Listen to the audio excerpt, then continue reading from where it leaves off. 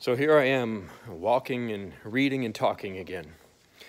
Today I was reading in Deuteronomy 6, and I came across verses 10 through 12, whenever essentially what God is saying is whenever you get into the land that I'm giving you, this land flowing with milk and honey, a land of abundance, take care lest you forget God.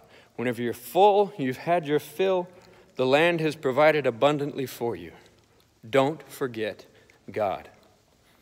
And at first that seems odd, because after all, how many times do we in our prayers thank you for our physical blessings, all these things that I have?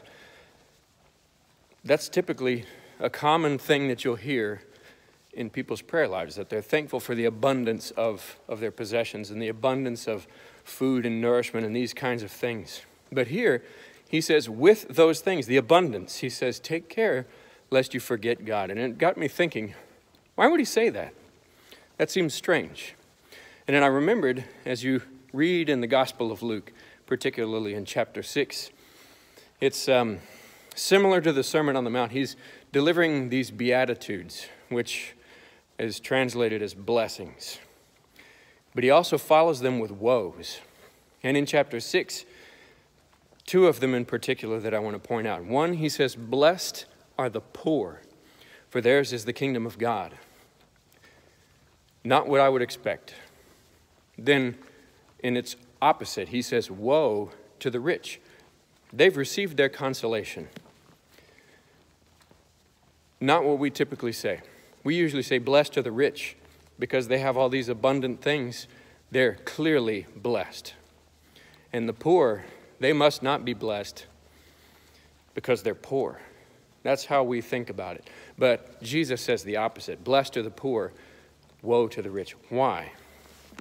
As I considered this, I think the same principle applies back in Deuteronomy 6. If I'm poor, what do I rely on but God alone? I have no other choice. I can't rely on my money to find my way. I can't rely on my wealth, my possessions, nothing, because I don't have them. I can only lean on God, the Almighty, the provider. If I'm rich, I can lean on my possessions. I can lean on my finances. Those things can easily become my God. So whenever we're in Deuteronomy and we've gotten into the land flowing with milk and honey where abundance is there, be careful. Don't start to rely on all your things, thinking these things will sustain me. Because what got them for you? But the Lord your God. So it's interesting to think of what true blessings are. And I think the true test of faith doesn't come in poverty, but it comes in abundance.